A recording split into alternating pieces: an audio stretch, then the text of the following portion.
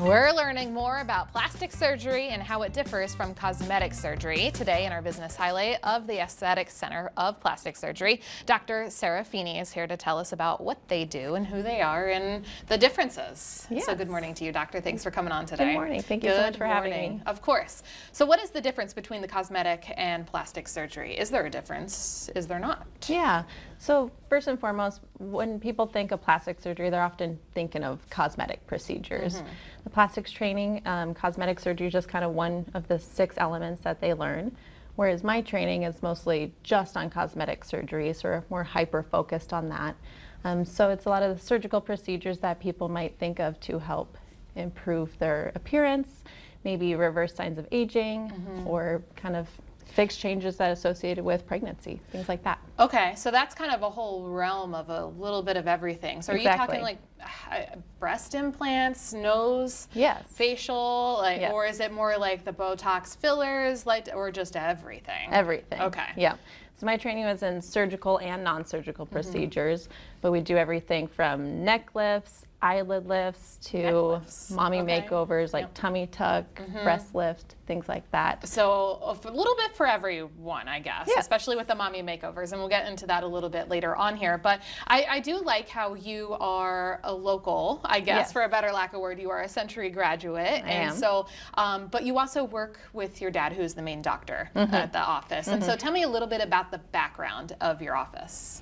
Yeah, so we actually started, well, my father started the practice in 2000 in the community, and we've been around ever since. We're on Century in Washington. I graduated and worked at the practice, things here and there, growing up, of course, because they started when I was 7. So you get a little bit of an interest with that. Yeah, graduated from Century, went and did my medical training at University of North Dakota, a lot of my clinical training here. And then, like we most have to do, left the state for some surgical specialty training, and then have since come back. Brought my Kansas husband with me, so we'll see how he fares through the winter. Also this is the first winter he'll have. All right, well, we'll see how that goes. Is he part of the office with you two, or is he a totally different job, I guess? Very interestingly, he's actually a teacher at Century. Oh, fun. Yeah. I love that. Special education, and then he's a wrestling coach as well. Oh, fantastic. Getting well involved in the community here. Exactly. I think you mentioned a little bit, too, about how your training was a little bit different than maybe the normal path. So how does that make a difference at your office? Yeah, so I think it's really cool because I'm able to kind of bring in different styles and different techniques. And that's not necessarily because it's the difference of training as cosmetic versus plastic, but more so just because I trained in a different decade. And so we just kind of bring a different view to things. I'm the only cosmetic surgeon in the western part of North Dakota.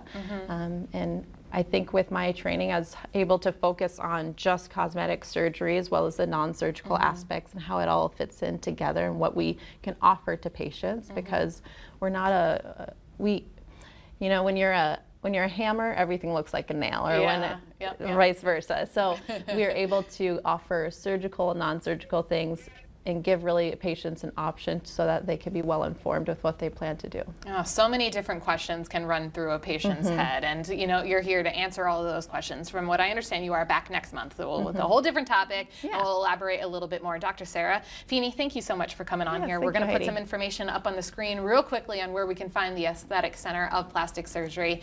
Doctor, thank you once again. Can't wait to have you back. Thank you.